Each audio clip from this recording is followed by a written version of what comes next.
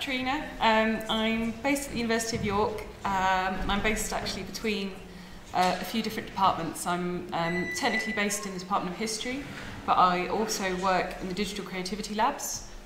I'm on brand today, as you can see. And I'm also based in something called the Audio Lab. My background's in archaeology, hence why I'm here. And I'm going to talk about, I think my presentation is going to be quite light touch, as you know, with two papers oh no, this is going to be fun, isn't it? Two papers from the end of the day, so I thought I'd kind of try and keep it quite light and quite happy. In the session, I'm trying to kind of put myself more towards the end of data reuse and how we can repurpose visual data sets, as I guess the person who I was following, he's already discussing how that's what he wants to, and this is how I actually approach it and how I get that data out of it, if that makes any sense. So yeah, hopefully that'll be good. I was going to start with this slide, which I use quite a lot actually, and I use this to say this is generally how we do a lot of archaeology. It's all very, very visual. This is a whole range of different visualizations or different visual approaches, but actually obviously our whole experience of life and experiences in the past are multi-sensory. We don't experience, I mean, how many people in the last couple of days have been really frustrated by the architecture of these spaces? As soon as anyone fidgets, you can't hear a thing. As soon as anyone stands up and walks around, you can't hear a thing. Oh God, this is fun, isn't it? So yeah, I think that it's those kind of levels of experience that I really want to kind of draw in and think about a bit more. And actually, the techniques I'm employing aren't new techniques. They've been around for over a century. This is Wallace Sabine. He was a professor at Harvard, and he was asked to fix the acoustics of the Hog Art lecture theatre, I think it is, because they were just so bad.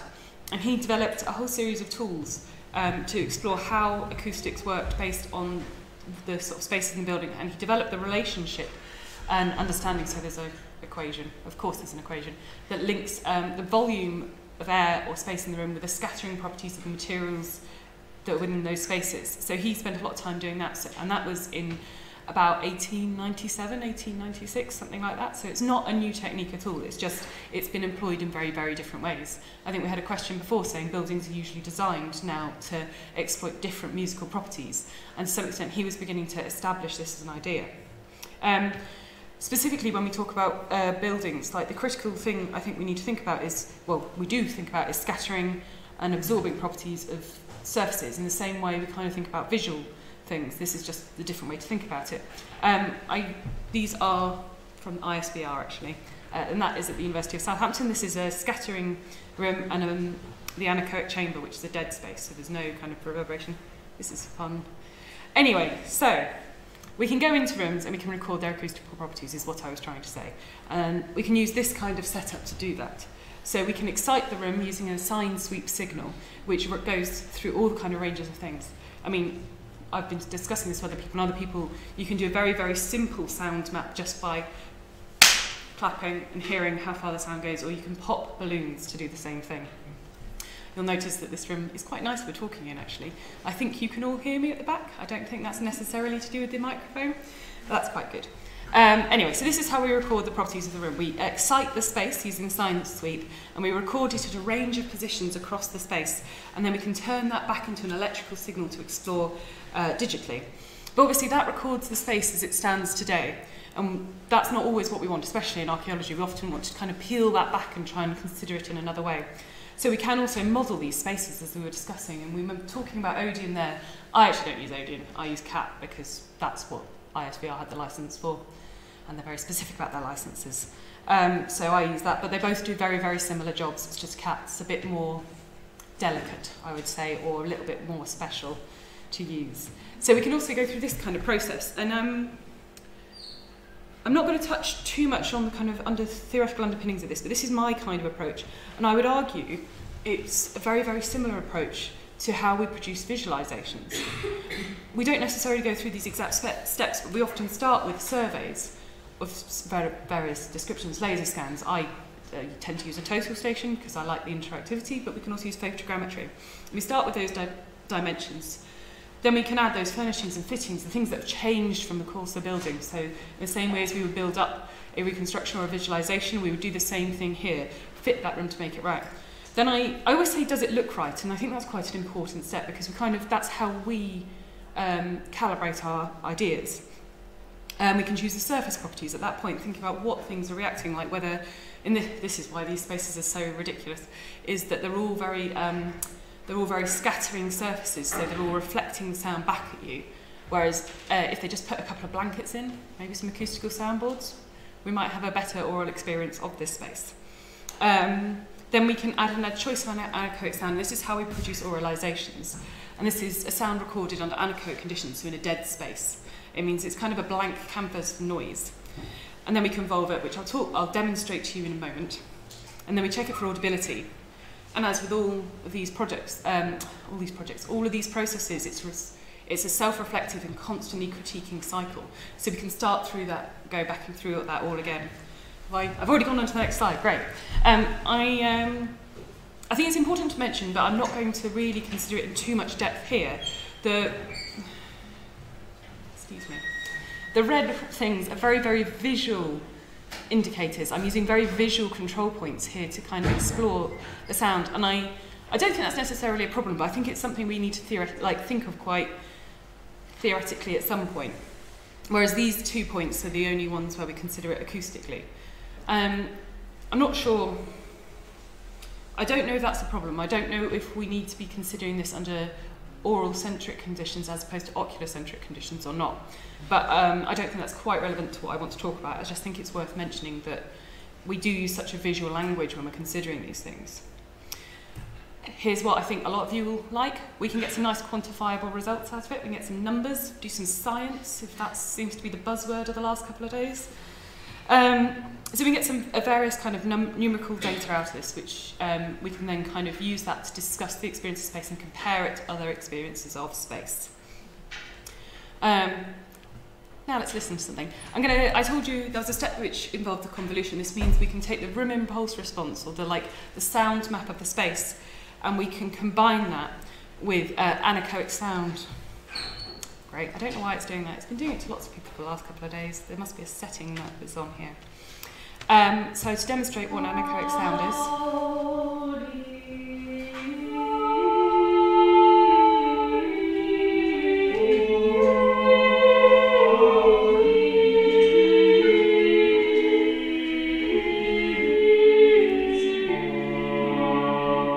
So that's recorded in a dead space, a space where there is no reverberation. So it's like blank canvas of sound. And this is when it's been convolved with, for goodness sake, the Houses of Parliament, I think it is.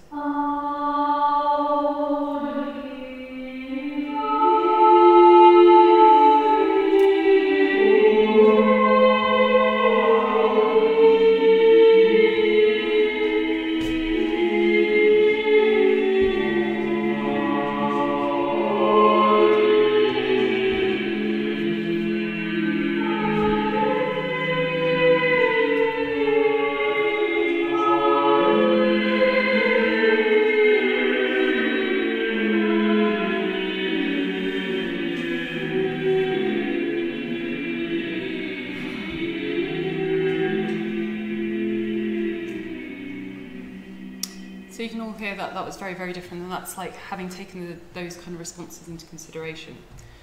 Now I'm going to put this into a better context. So I'm going to go through a case study, and this is the project I'm working on at the moment. This is called Listening to the Commons.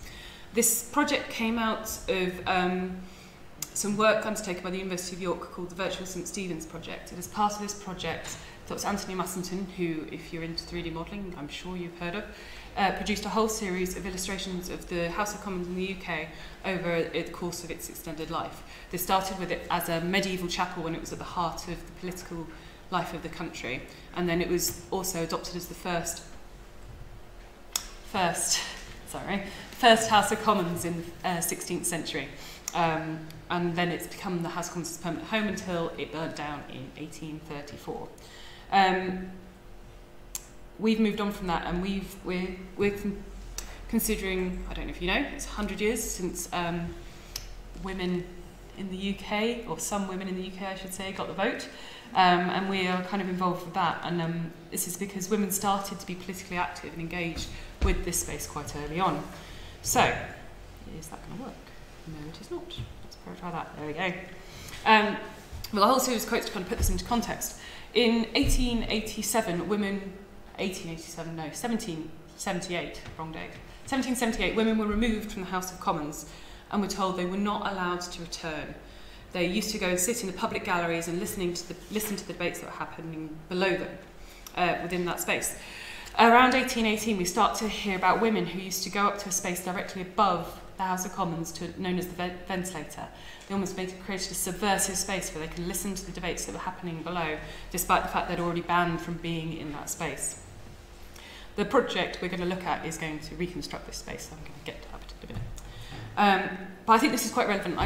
These might not seem very relevant to you, but I'm quite angry at the moment.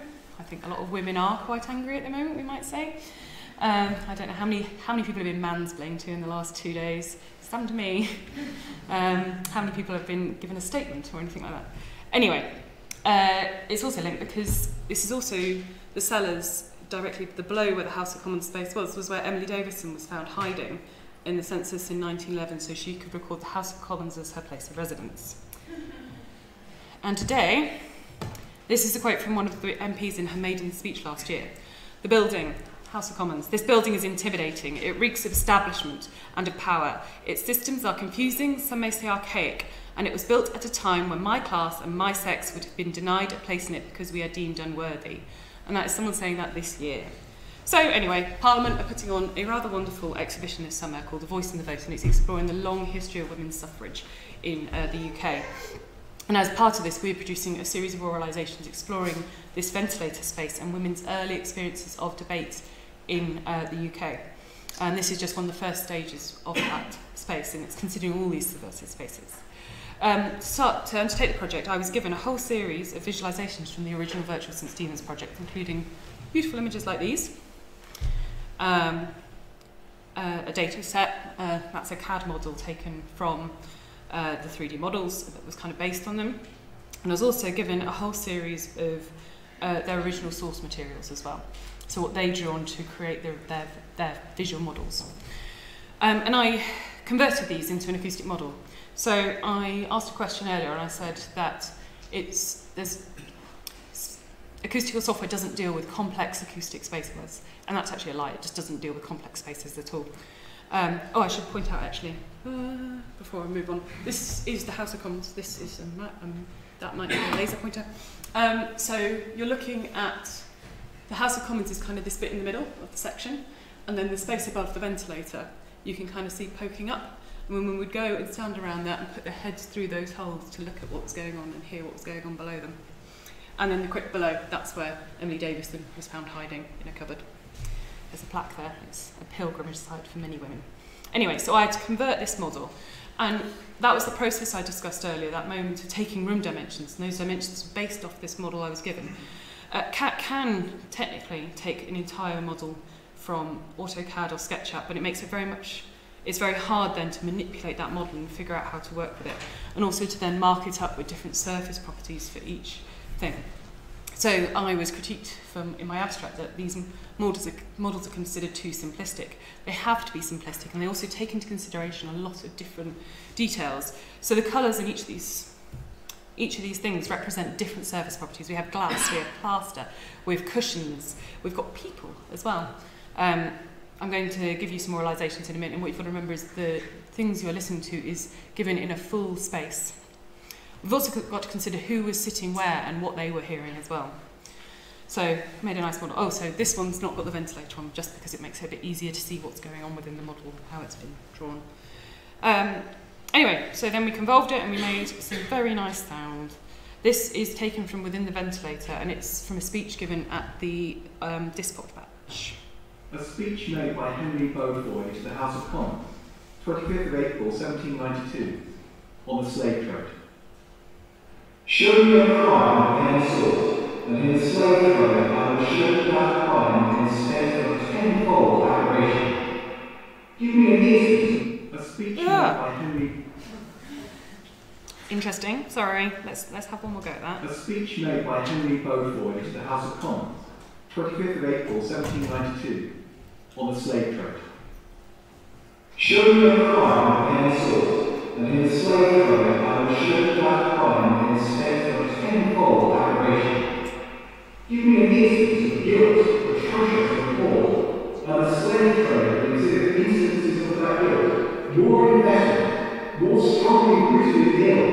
diffusing a more malignant poison and spraying them deep in horror. All our injustice, all our modes of desolating nature, of blasting the happiness of man and defeating the purposes of God, lose, in comparison with this, their very name and character and evil. Okay. A speech made by Henry Beaufoy to the House of Commons. Let's do that. And then this is taken from within the Commons chamber itself. Show me a crime of any sort, and in the slave trade I will show you that crime in the state of tenfold aggravation.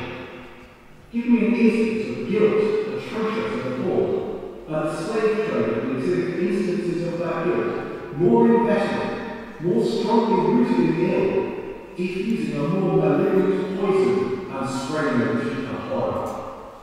All other injustice, all other modes of desolating nature, of blasting the happiness of man and defeating the purposes of God, lose, in comparison with this, their very name and character of evil. I'm going to skip this just so... Show me a crime. There we go. I'm not finished yet, but we're just going to put that up there so it doesn't try and move around while I'm talking. I like to believe you heard the differences in those two acoustic recordings. Critiques I would normally get are, one, that was an empty chamber. No, that was a full chamber. It's just the acoustics are not designed. That space was originally designed as a medieval chapel and has been adapted for use. So therefore, the acoustics are not particularly well designed for public speaking. We do have a lot of nice background noise to work in. So actually, there's quite a lot of evidence of members using the building to disrupt what was going on within the Commons chamber, making it too difficult for people to give a speech so they couldn't understand what was going on as well. And those are going to be incorporated into later oralizations we produce for the gallery, but we can't discuss them very much at the moment because Houses of Parliament are being a bit difficult. Shocking that. Anyway, but I hope this demonstrates how we can repurpose visual datasets for getting other data out of them. There are quantifiable results as well, and I haven't talked about them very much because I'm not sure how much we should be consuming visual data, consuming oral data visually, and how helpful that necessarily is sometimes. And that's partly me being stuck in a bit of a theoretical bind about what I think about that. But that data will get used and that will get published soon. So thank you. I hope that was interesting.